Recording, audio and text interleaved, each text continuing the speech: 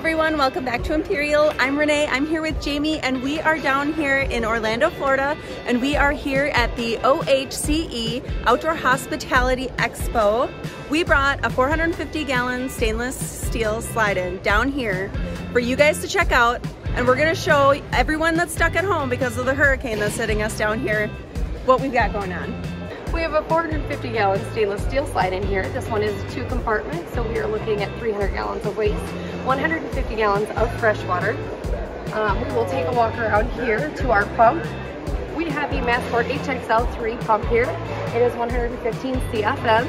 It is powered by a 9.5 horsepower Kohler engine. You've got your 2-inch poly sight glasses, your water fill. Here's your fresh water sight tube, 2-inch hose in one. 50-foot garden hose. It is a 30-foot waste hose.